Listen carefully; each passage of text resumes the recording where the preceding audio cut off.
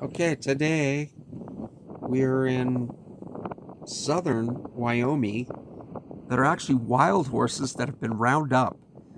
And apparently they bring them in here and they actually they make sure they're healthy. And I guess they adopt them out or they let them back free again. Oh, this from wild horse? They're all wild horses that have been round up. So it's fascinating. And in some of our video here, you're going to see some wild horses that are actually still in the wild.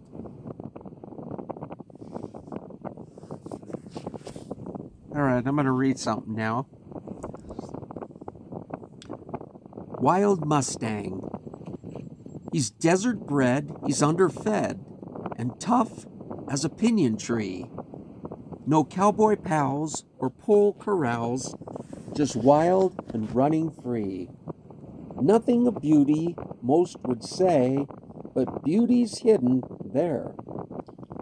In the blood of a raggly stud and the heart of a Mustang mare. Robert Wagner.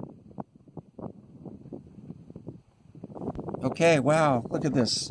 All this land is just wide open.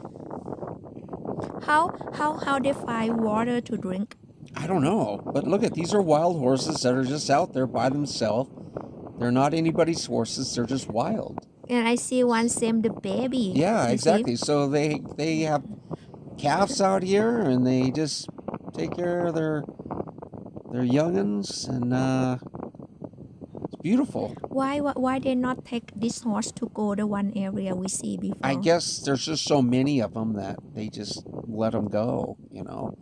But in that area, apparently you can adopt the horses and for a pretty cheap price. So. Oh, they sell?